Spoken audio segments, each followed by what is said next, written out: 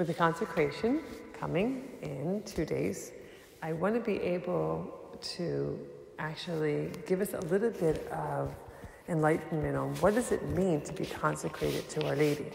I have done the consecration through St. Louis de Montfort, okay?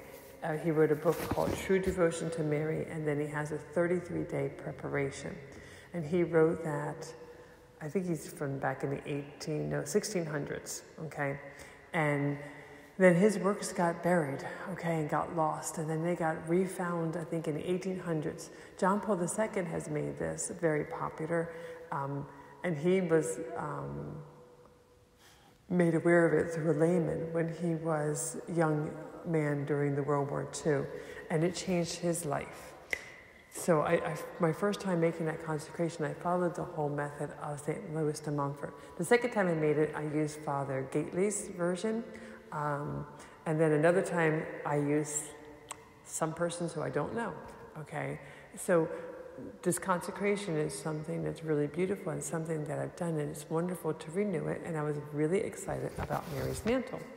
But I do notice that when we're doing Mary's Mantle, we are really plugging away at different virtues and ways to become more open to imitating her and our Lord.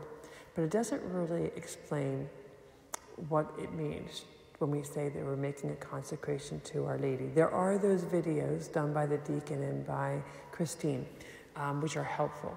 But I just want to bring out some points that I think that we should all be aware of. So, and I'm following with Louis de Montfort, for he would be like the founder of really this devotion, although, again, it's been practiced even long before Louis de Montfort made it so beautifully concise in his book. So, first of all, the true devotion should be interior. In other words, it's a spirit and heart, okay? Like, the reason why we have this devotion is because we esteem her, okay? It's not just something external, but it's something that we interiorly have been able to recognize, okay? And we see how much God loved her and how much God wants us to love her. His last gift on the cross before he died was, behold your mother. And, and he chose his mother, and he allowed her to be a part of his life. And when people wanted to praise her just for her physical motherhood, he said, blessed are they who hear the word of God and keep it, because she was more blessed in this. Many people say that she conceived of our Lord in her heart long before she conceived of him in her womb. So this esteem for Mary, okay, this interior devotion. And then to have a devotion that's tender. And Louis de Montfort says that's one that has confidence in her. It is one where we are willing to go to her for recourse for any bodily and spiritual need. And I think about how often, when something happens as we're growing up, and maybe it's awkward, to share. We pull our mom aside and we're willing to share it with her and ask her, maybe we need to go to the doctor, or maybe we need to talk to somebody and we don't know how to do it, okay? Or we did something that's really stupid and we just need to be able to, and we have this confidence, okay, in a mother. And so this is the kind of confidence he wants us to go to. That kind of devotion is a tender devotion. Then he says it should be constant. Now, I want to say there are a number of you who were really hesitant, okay, about going on to this 46 days of consecration, because there was a commitment of praying the rosary every day, okay, and then reading the book, although the book wasn't such a threat because it's like a 2-minute read. Some of you have stuck through with listening to me as well, so God bless you, okay, but this idea of constant, I think that after we do the 46 days, like tonight, I met a woman who was doing this consecration, and she had not done the rosary, and she was nervous. And she said she is now doing multiple rosaries a day. Suddenly when she was able to do one, she realized it's not so hard, and it's now become something that she's actually able to multiply in her life. So when we have devotion, St. Louis de Montfort says, you can start out small, but have some way of doing something constant in your devotion. So whether that's the rosary, or whether it's certain little short prayers said to her, or something done in her honor, I would really, really encourage that continuation of the rosary, because Mary has pleaded for us to pray it for the last 100 years as being God's weapon for us against the spiritual battles that are brewing and only getting graver each day throughout the world. And so I really do encourage that once you've now been able to do 46, keep going, okay? And if, you know what, you get into a rut, get back up. But it is something, again, that St. Louis de Montfort says is important. So, and he talks about the fact that when it's constant, we have to be able to be strong so that we can oppose the world's fashions and their maxims. Okay, then he talks about this devotion being disinterested. And disinterested is a word that typically sounds pretty negative, okay, to our ears. But in the spiritual realm, okay, it does not, okay? So the word if you're doing spiritually, okay, disinterested means selflessly. It's not about me, myself, and I, okay? So the interest, okay, is not here. So that's where we had disinterested, okay? So this does not mean to be cold, okay, in any way or form, okay? But it's not being self-seeking. Okay, so when we have this devotion, okay, and this consecration to Mary, we're not even like having this consecration for the fact that we want to get a good, even spiritual, from Mary, okay, let alone temporal, which is not, neither one are bad, but it's not the motive for the consecration, okay? He wants the motive to be that she is worthy of love, that being the motive. God loves her. She's beautiful. She's all pure. She's all loving, okay?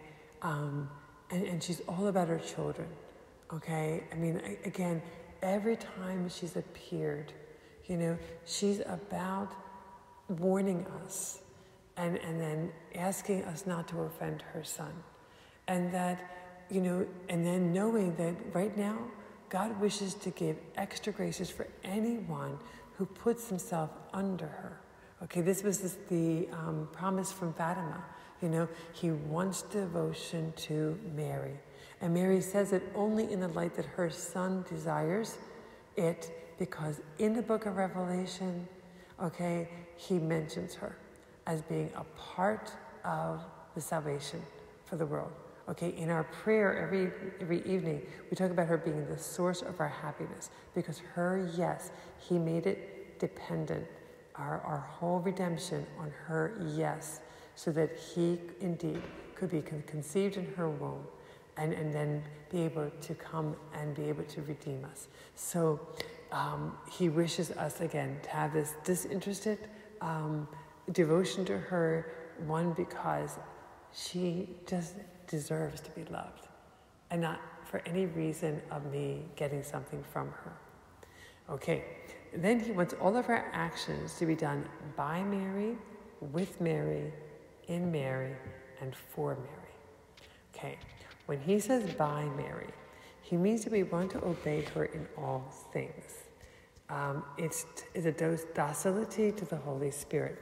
Okay, so by Mary is like when Mary, sometimes some of the saints almost call her like the spouse of the Holy Spirit, that she was so full of the Holy Spirit that she moved with him like a leaf moves in the wind, okay? Wherever he was directing her, that's where she would go. And so when we're doing something by Mary, it's by following the Holy Spirit, renouncing our own way of doing something. So, and he says, when you're renewing your like consecration to her, to do things by her, okay? Like, it's sort of like a little child watching every movement of a mom or an instructor and doing it, okay? To be able to do it just right. And then renewing it, he says, it could just be a glance. It could just be a little word that you say to remind yourself that you're going to do everything by her. And so, again, it doesn't have to be anything profound. It doesn't have to be a long statement. Some people, they renew their commitment to Mary sometimes just by a little wink whenever they go past a picture of her. Like, I'm all yours. I'm going to do it by you. You follow the Holy Spirit. I'm going to let him dictate all of my actions too. Okay? You've given me the example. Okay, then doing it with Mary. To look to Mary as our model and to imitate her. Okay? To especially looking at her lively faith and imitating that faith. She didn't have to understand. Or her humility, the way she hid herself, the way she held her peace, the way she submitted to everything. This is how we do it with her. We follow that role model, okay? And then that purity that she had, not allowing for immodesty. And I think this is so, so important. Mary brings this up many times to those who are favored with locutions of her, how important purity is. Even to little Jacinta, who didn't even know what she was saying, but Mary said to her, most people fall away from God from sins of the flesh. And she didn't know what that meant, okay? But she repeated it, okay? And that would be, sins of the flesh are typically anything that's going especially against sexuality.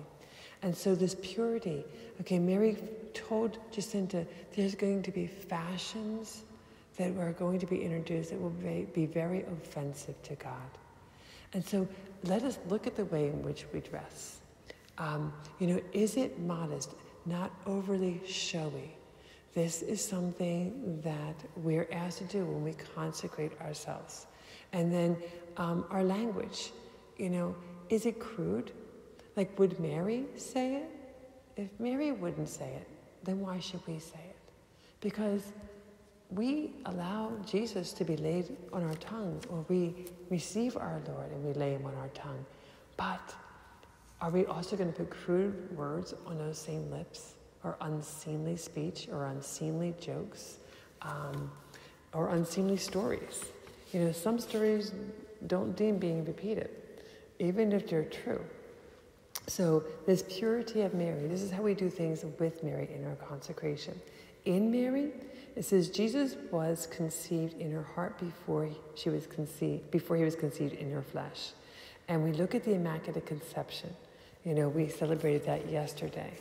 And, she was conceived without sin because she was to hold the new Adam who would take away all sins. And so she had to have this beautiful cleanliness, okay? And so we want to imitate her in this, trying really to make a good examination of conscience.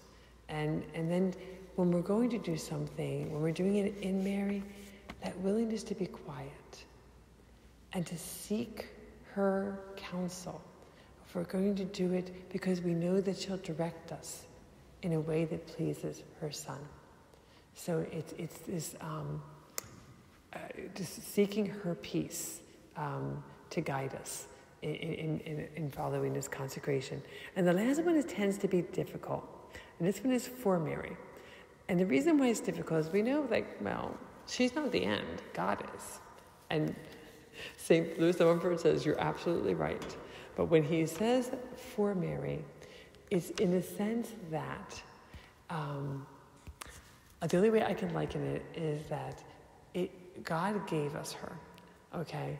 And so she gives everything to him. Mary has never kept anything for herself. As soon as Elizabeth praised her, she's like, my soul magnifies the Lord. He has done great things for me. And then, the lowly he's lifted up, the rich he has sent away, and she goes through glorifying God. This is Mary, okay? So when we do something for her, okay, it's in the sense of presenting it to her to present to her son. That can sometimes be a little bit hard because we like having our ownership, and totally understanding it can be a little bit hard. So I think about my dad, okay, and his love for my mom. And I remember coming home one time and he was letting me know how many times my mom would go to the mailbox and was just looking for like a letter from her daughter and didn't receive one. And, and it really, I felt so ashamed of myself. I'm terrible at writing letters, and I still am terrible at writing letters.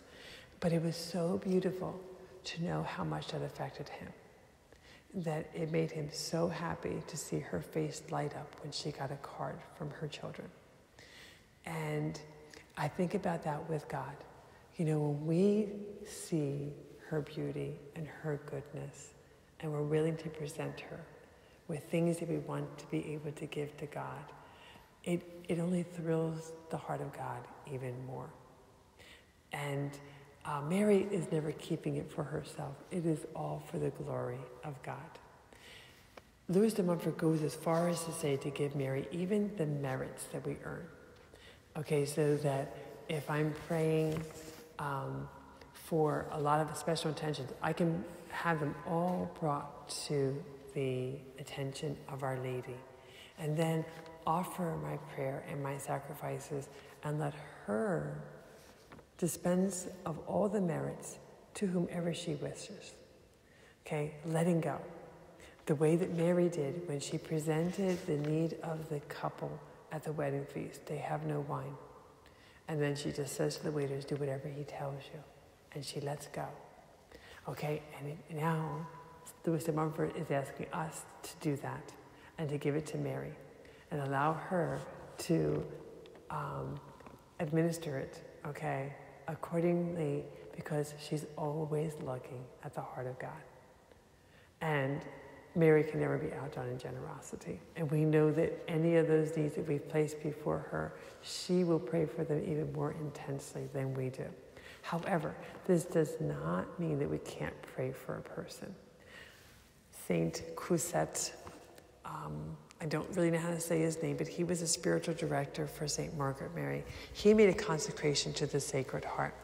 And he said, even within his consecration, he writes that there is times when he's going to offer a prayer for an individual or have a mass said for an individual, okay? But the merits of the act of charity is what he hands over, okay? And so we can say, hey, so-and-so, I offered a rosary for you today. But we just give Mary the merits of doing an act of charity then. Okay, so you can still direct your prayers, okay, to persons. But when you are able to just hand over all your intentions to her and then make your sacrifices and prayers and then let her go ahead and administer to them as she sees, because she's looking at the heart of Jesus and knows where those needs are most in the world at that time. And so this consecration, okay, it's not something small, but it's something beautiful. And it's, again, to be especially practiced by imitating her. And that's why this one, consecration, has been something I really love, because I've always asked God to increase my love for his mother by the imitation of her virtues. So may we be joined in that this Saturday, which I'm going to do here at 7 o'clock with a song, with the consecration prayer, and then with a rosary.